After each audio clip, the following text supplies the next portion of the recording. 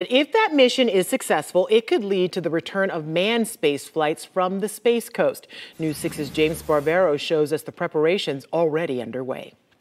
The SpaceX crew access arm and white room extending from the top of Launch Pad 39A without a rocket tonight, but that changes in the coming days. And then Saturday, we anticipate the most critical spaceflight mission of the year thus far. On the heels of last week's successful reflight of this rocket returning to Port Canaveral, it will be a brand new Falcon 9 flying Saturday morning to the International Space Station. The final liftoff of Atlantis. It's been 8 years since the final space shuttle mission. Atlantis was the last human-rated spaceship to launch from Florida.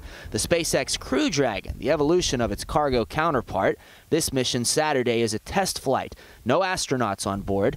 If the Crew Dragon can successfully rendezvous with the space station and splash down in the Atlantic, NASA becomes one step closer to returning Americans to space on American rockets. NASA's been struggling for years now to gain a capability to launch U.S. astronauts from U.S. soil and end the agency's sole reliance on the Russian Soyuz vehicles. And this flight is the first step in that direction. The second step is the emergency abort test of the Crew Dragon, which would follow the successful test flight. That would happen in April on the rocket at the port. The new Falcon 9 will also attempt a landing. The big point is just to make sure this thing works as they expect it will. Launch, docking, undocking, re-entry and splashdown.